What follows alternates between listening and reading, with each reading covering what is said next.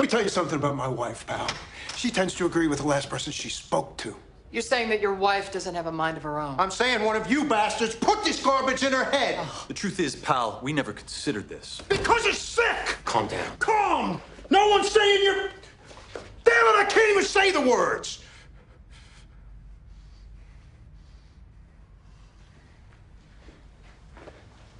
Do you hunt, Mr. Stone? That's irrelevant. That's where you're wrong.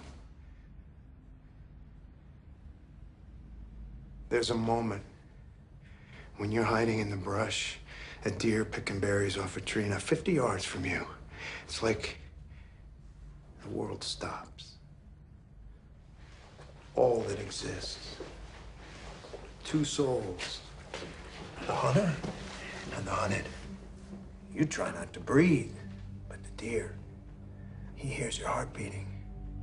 The blood running through the fingers folded around the trigger. He looks up. An instant of silence, slow time. The first to flinch loses.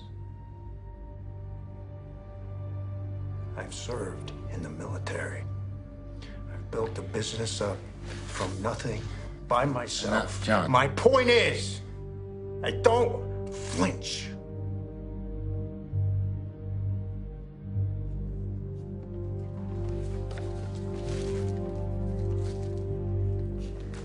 They're Sam's.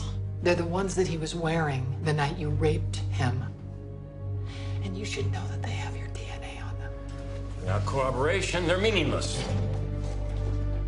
And unlike my wife, my boy has a mind of his own.